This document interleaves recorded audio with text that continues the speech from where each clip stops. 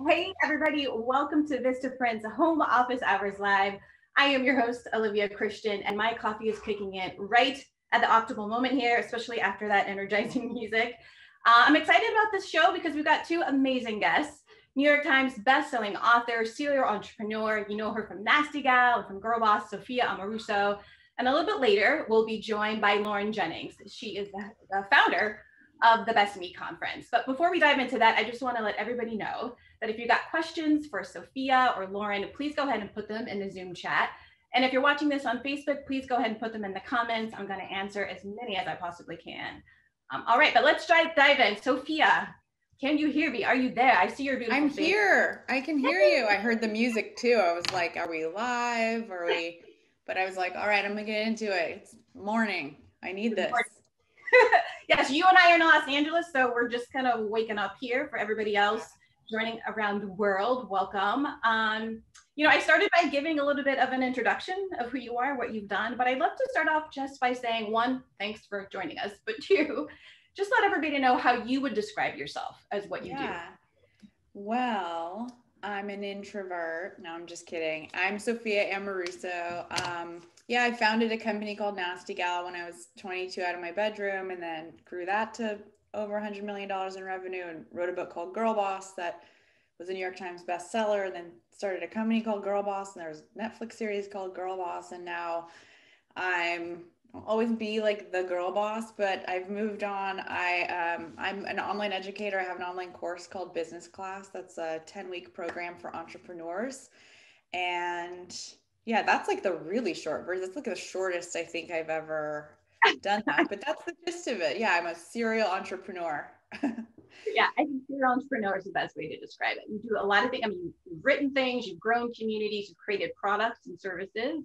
But you mentioned business class. Business class, I understand, is somewhat of a new venture. You kind of dipped your toes into it thus far, and the new class begins in March. But tell me a little bit about the moments or the surroundings, the events that led to you having this idea to create business class. Totally. And I feel like, from fashion to, Girl Boss was kind of a media company, and this is very different. It's like an online kind of a digital course, like education business. The businesses have all been very different, and the brands have been relatively different, but I feel like Nasty Gal, here's the evolution. Nasty Gal, like, helps women dress to feel confident. And then Girl Boss, once you're confident, it's like, okay, like what's next? Like Girl Boss really provided a lot of, inspiration and guidance, but not just straight up like, here's what you need to do. Here's what you need to know. We talked about a variety of things. I'm really focused on entrepreneurship now. And this era has pushed a lot of people off the ledge into starting businesses. And that's a very scary thing. It's very unfortunate in some ways. It's also really exciting. And there's so many people who have gotten laid off and started businesses and are like stoked. So it's a really kind of ripe time for people to be starting businesses. And after 15 years of doing it, the highs and the lows and everything in between, and managing hundreds of people, not successfully, I just really, really wanted to put everything that I've learned into a course. So it's 10 weeks. It's like over 8 hours of video. There's live Zoom calls with me every week. And there's this cool flight manual that you get. So it's really dense. It's not like a yay, like 2 hour, I learned, it's a commitment. Well, I appreciate you talking about the fact that you're going into entrepreneurism, especially after 2020. Some of us were forced into it. Some of us were like, this is the sign I've been waiting for to do the thing that I'm passionate about. But it is an emotional roller coaster, especially if you're a solo entrepreneur. And something that I've noticed about you, we follow each other on Instagram. Thanks for that. But you seem very open to sharing the realities of the journey, the hard stuff, the mental health issues or challenges around, getting up every morning and pushing yourself. And you being a public figure, it's not, it's a very different experience than being someone who's just kind of in their small communities, growing a network, growing a business, but you're very public face. And again, you've been honest about those highs and lows. What has that meant to you as an entrepreneur to put your reality, the feelings, the highs and lows out there for people to consume and to judge? I mean, it's really freeing in a way because my whole, I've been able to kind of I haven't controlled my narrative, but I've always had a platform to tell my own story. Um, so there's, when you're in the public eye, there can be a lot of conjecture about who you are, especially when there's someone pretending to be you on a Netflix series. And it's like, is that funny? Did that really happen? Is she really like that? I mean, it's just been, it was really kind of a mind, you know, that. Um, but I'm like really grateful for social media and this community who followed me kind of through the highs and lows. And I'm just not someone who's going to hide out and let my story be written for me, right? Like your whole thing is own your story, right? And that's something more of us, I think, need to do. And it's not an easy thing to do. It would be easy to have retreated and been like, okay, man, like this sucks. I'm gonna go disappear for a while. But I was like, Girl Boss is exciting. I want to go build something great. Like there's such great momentum. People want this. And so in some regard, it feels like a little bit of a calling for me to move on and be resilient. But I also know there's a certain amount of me that's like, okay, well, I'm just going to stay busy. Cause that generally I'm happier when I'm busy. So that's part of it, I think. Yeah. Well, thinking of creating business class, using the experience that you've had with growing communities, growing businesses, growing networks. Like you said, there's one option to just be like, I'm out. I've done this. I've done it a couple of times now. I've proved it to myself and to maybe others who were doubting me. But instead of doing that, you've created business class. Tell me about the branding around it even. How did you come up with this concept?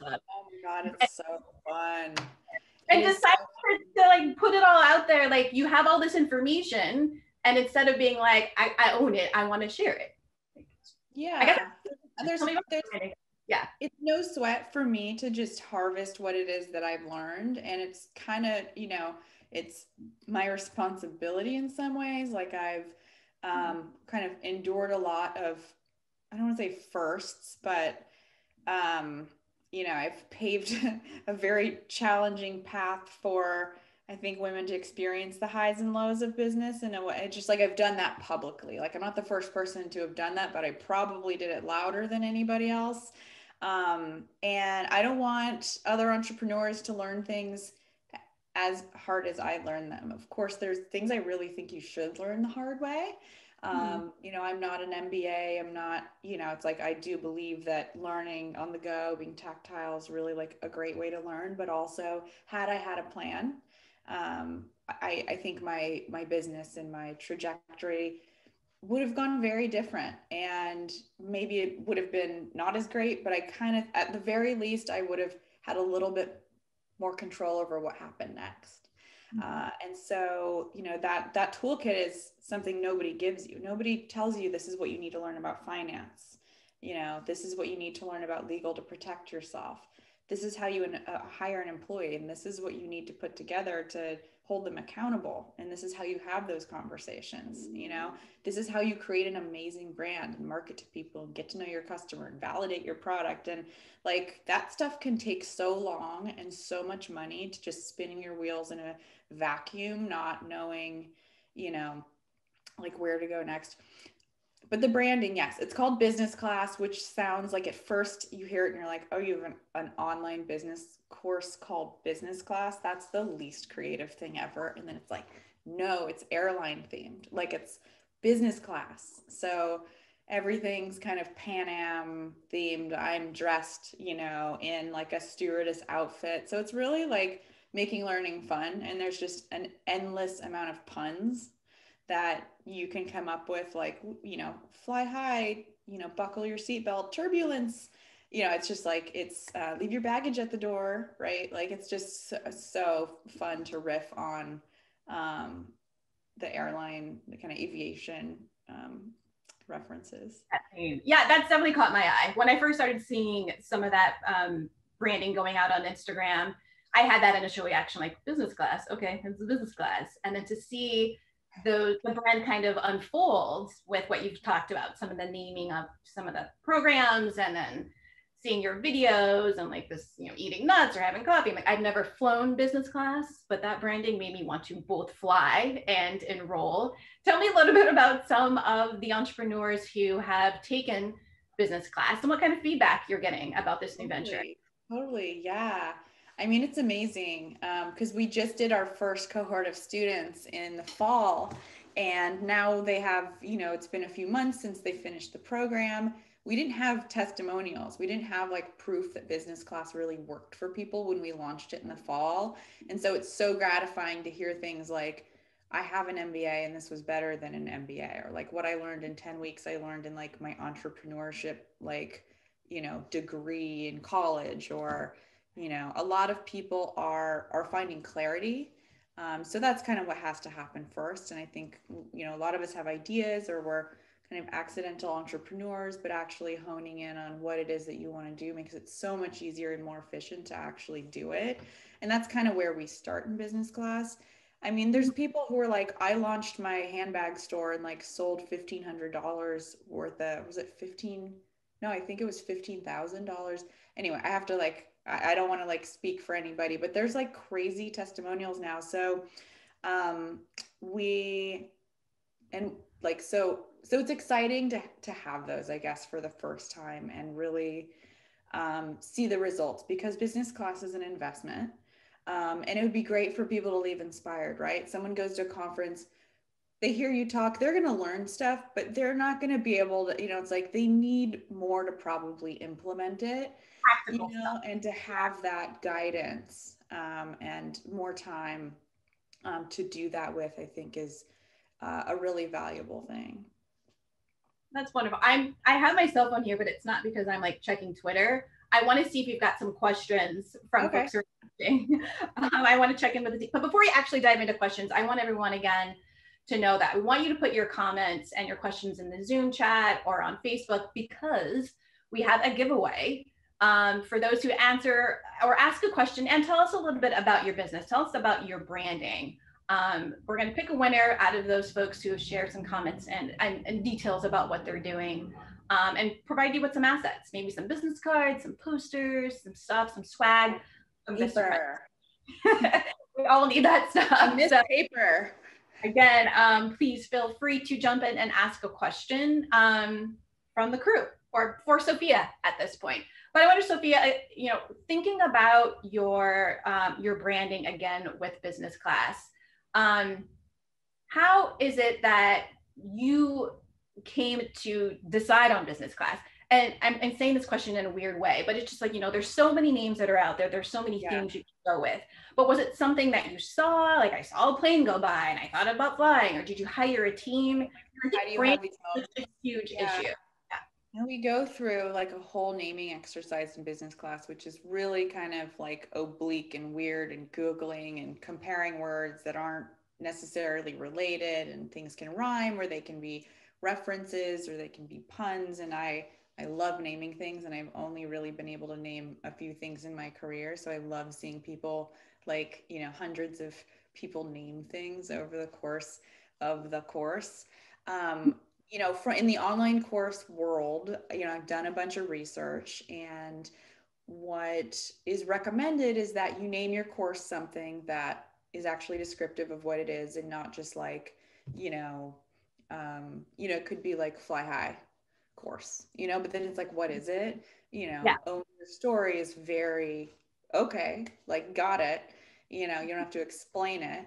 And that's what best practices are, which is was kind of challenging, because I was on a walk with my long-term partner boyfriend, and I was like, oh my God, self-made school, founder university. Like, it was just like, I'm pretty sure all this stuff exists, like, entrepreneur academy. And it's just like, oh my God, this all sounds so generic. And I was like, business class, I mean, again, sounds generic. And then I was like, oh, bing. Like, it was just kind of like one of those moments where, and you have to like name things, or sometimes come up with creative concepts. You just have to like spit out like the dumbest stuff, and really just let let it rip and be okay being embarrassed in a brainstorm saying, okay, yeah, whoa, no, that's actually really bad. But then something really good could come right after it. That's like that kind of the bad idea teed up the good idea. So I just believe in kind of like throwing as much out on the table in the early stages of creating your brand or naming your business, and then really kind of piecing it together and like what's working about this. Great, let's run with that. Because it's really not like a direct. It's not as simple as like let's write a business plan. That's not simple, but like it's not as structured. It can be really challenging. Yeah, yeah, I can imagine. Yeah, because of, in the end, it's up to interpretation. And sometimes that first impression can get people to say, oh, this is interesting. I want to dive in and find out what this is, or I don't know what that is, and I don't even want to take the time to go down that rabbit hole. But I think you found a lot of success with the naming thing. Nasty Gal, Girl Boss, and now Business Class. I think you're on it. Clearly, you've got a gift. Fun. Now, you've mentioned my workshop, Own Your Story, a couple of times. Own Your Story is a personal brand story workshop that I've shared at a couple of Girl Boss rallies. And just to give our viewers a little bit of history, Sophia, was it 2018? I was first being able to share my story on the platform Girl Boss in the summer of 2018. And I'm not some super famous, popular person, but you and your team really believed in the message and Own Your Story and what I was trying to share, beginning with just women and really growing to include lots of folks from corporate America to nonprofits to startups. And it's been huge for me. And I think you are a living example. You have demonstrated your women supporting women, creating opportunities for us to gain resources, access specialties and specialists that we would not have access to otherwise. And so I just want to give you a shout out and thank you for that. It has been monumental in my career that you allowed me to go on the Girl Boss stage a few times and on your website, and for joining me today. Yeah. So thanks for everything. Yeah, thanks for having me. I want to bring in Lauren Jennings to the conversation. Lauren is another person who provided a platform for me in my workshop. She's the founder of the Best Me conference, which was, I describe it as like a Black Girl Magic conference that happened in 2019 in Oakland. Of course, in 2020, things changed, so that events didn't occur. But I want to talk to her about what she's building, because I think you guys have some similarities. So Lauren, hey, there she is. Hey, Lauren, how you doing? Hi, good morning, Olivia. Hi, Sophia. Good to see you. Yeah, Lauren's also on the West Coast, so her coffee is California. But Lauren, I just kind of described the Best Me conference as a Black Girl Magic kind of conference. How do you describe it? Yeah, so it's exactly that. So the Best Me conference, I always say it is a conference and a platform, a community for Black women by Black women. Our goals and why we created the conference was for confidence, clarity, and connections for Black women to connect with themselves and also with one another. So exactly what you just said.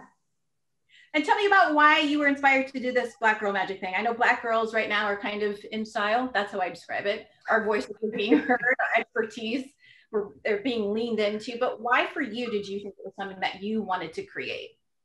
Yeah, so it's interesting because I always say that everything in my life has led me to where I am today. And really the spark that promoted me wanting to create the Best Me conference is quite literally no different. So in my full-time career, I am in commercial real estate, and commercial real estate is a heavily male-dominated industry, like really every industry, but specifically commercial real estate is a heavily white male-dominated industry. And so in 2016, I joined a professional organization that was geared towards advancing women within the commercial real estate industry. I was extremely excited. I got involved right away. I joined the leadership team. I quickly joined the board. And then I also, at the same time, quickly realized that I was one of, I think at that time, 2 Black women who were a part of the organization. We were roughly a 150 member organization, so only one of 2. And then contrast that with in 2018, I was invited to join a philanthropic organization that was specifically geared towards Black women. And I remember after the first few events of the second organization, I remember one day I sat in my car and I literally cried. I cried because that was one of the first times that I had been in a room of all Black women. I felt seen, I felt heard, I felt understood. And I remember shortly thereafter, I said to myself, is that I want all Black women to really have that experience. Far often as women, and specifically as Black women, we're the only ones in the room, and we can do it. But there's nothing like walking into a room, seeing all Black women, and not having to translate or explain what we've been through.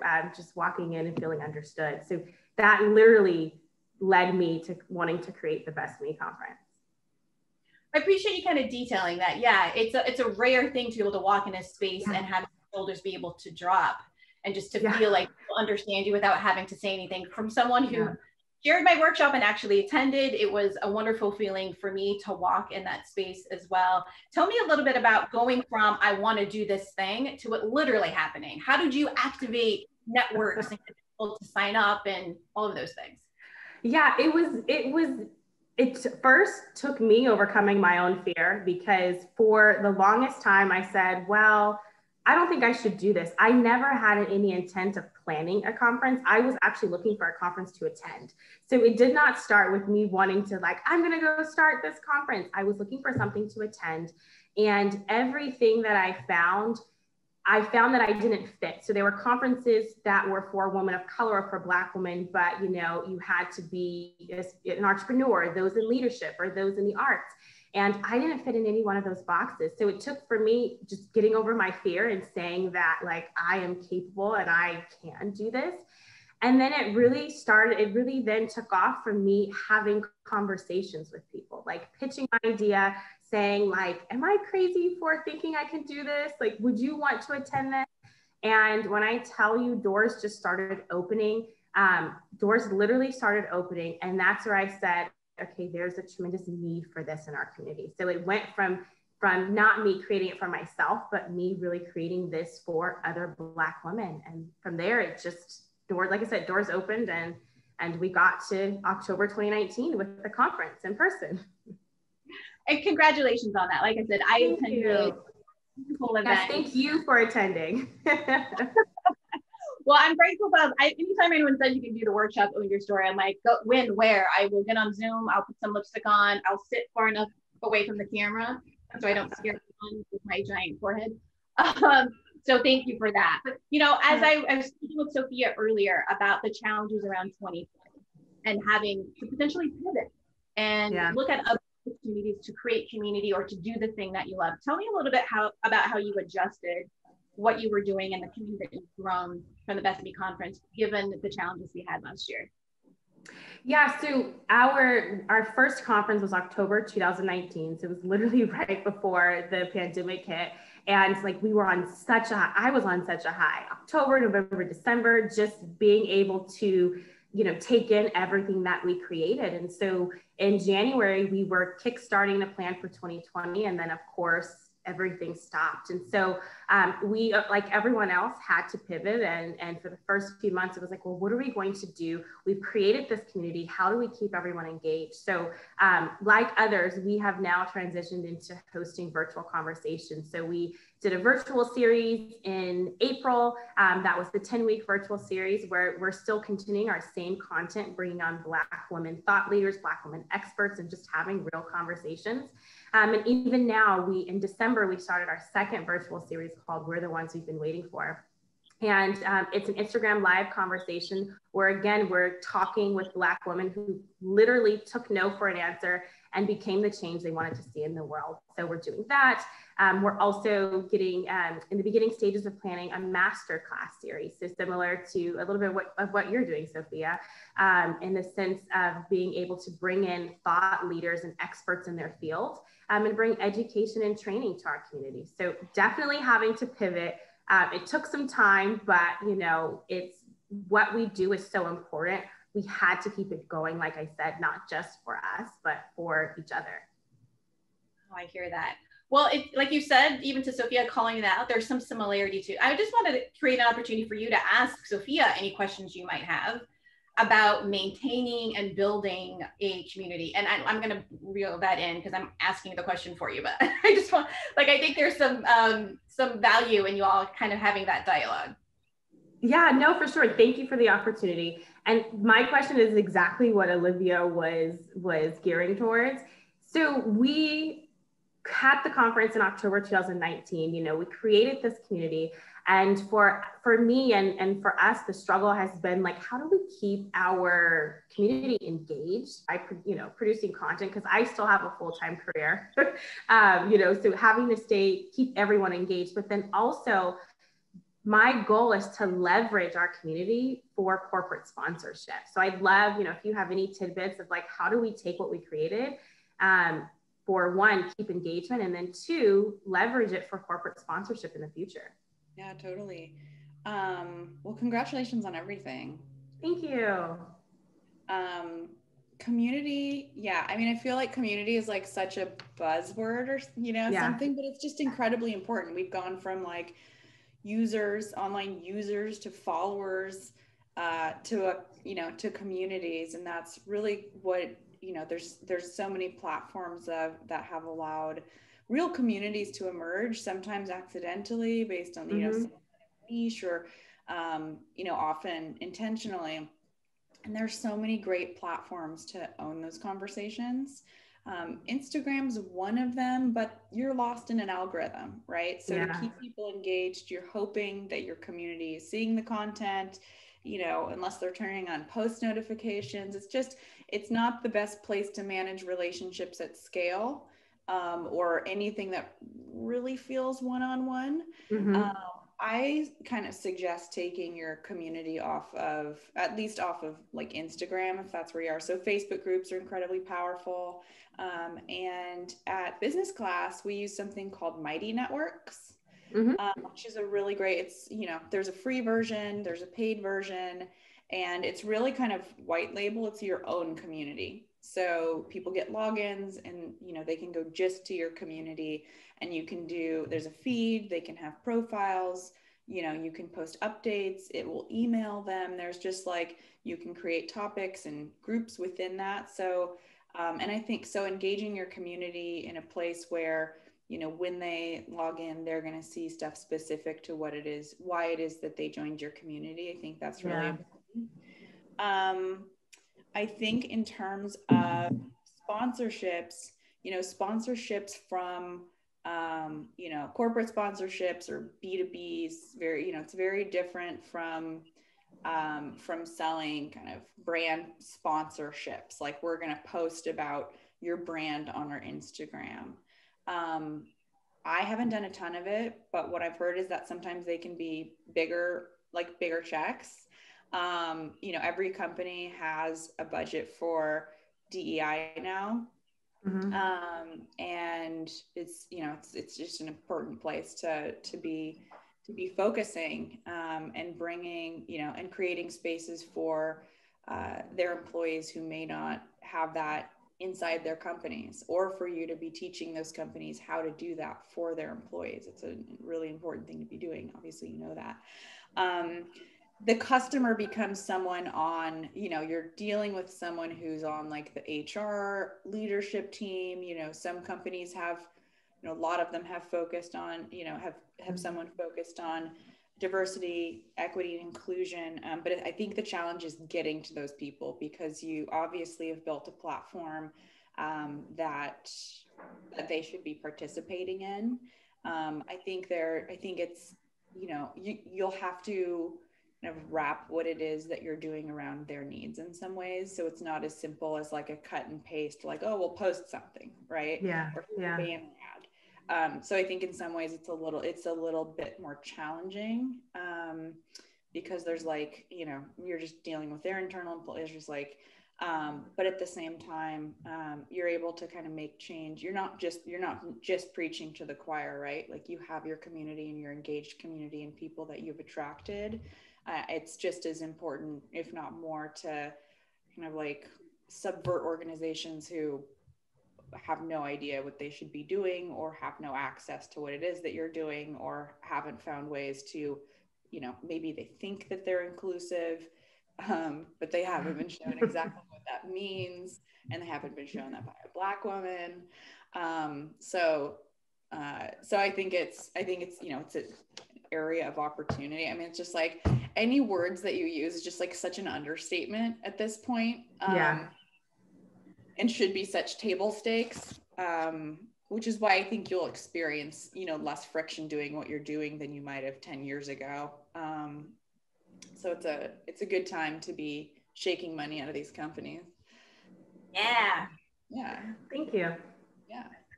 Well, thank you for that. I appreciate you both sharing some insight into what you've both been building. I have one question that I got from you guys. I'm going to do a quick time check. I only have time for one question. I'm going to pose it to both of you.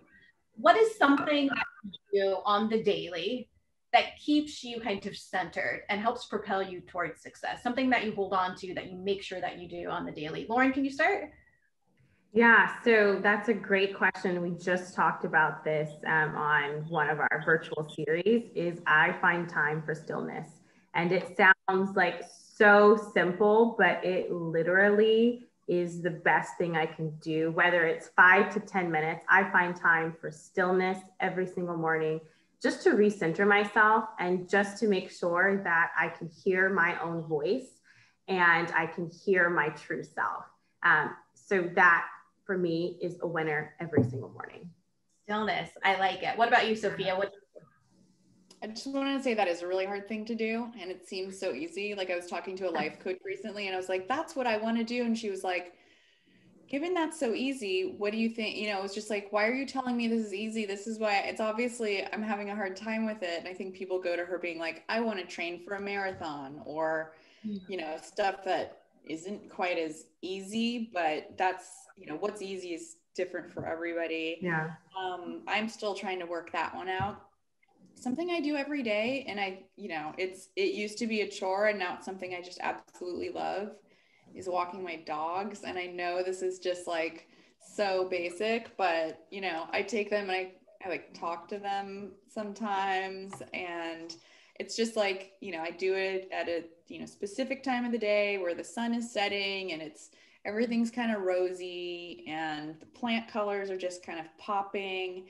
And it's just like, it's right before the sun sets, and it's just like such a beautiful time and thing to be able to do. And I mean, that's at like 4:35. So it kind of forces me away from my desk earlier than I normally, I think, would step away. And sometimes I go back after dinner, but I really try to make sure that, you know, I do that without fail every day. It's the simple things, Sophia. I think you're right. Walking your dog at a particular time of day, taking a break, that's the perfect thing, I think, to kind of keep yourself fueled and to stay you. To answer the question, not that you guys asked, but I'll tell you what I do. I have coffee every morning and meditate and pray every morning, 7 days a week. And if I have to get up a little bit earlier to do it, I do it. And the days that I accidentally miss it, if I rushed or something, I feel off. And all of a sudden around 1 o'clock, I'm like, why am I feeling? Oh, it's because I didn't meditate this morning. So 3 things people can do. I think they're all related: stillness, walk your dog, get outside, create that opportunity for you to just have some alone time, listen to your own thoughts, or say things out loud to dogs, turtles, cats, whatever is walking by, whatever works for you. I just want to say again, thank you both for joining me on Vistaprint's Home Office Hours Live. And a quick shout out, Sophia, tell me where people can sign up for business class. Yeah, so we're opening the doors again in March, and it's just takebusinessclass.com. Awesome. And Lauren, where can we find and join in on these sessions that you're doing on Instagram? Yeah, so our Instagram and Facebook are at The Best Me Conference, and our website is www.thebestmeconference.com. Yay, thanks so much. Thank you both for joining me again. And for everyone watching, please come back in 2 weeks. We're going to be talking about branding with some amazing guests. Thanks for joining us, and we'll see you next time. Thank you. Bye. Bye.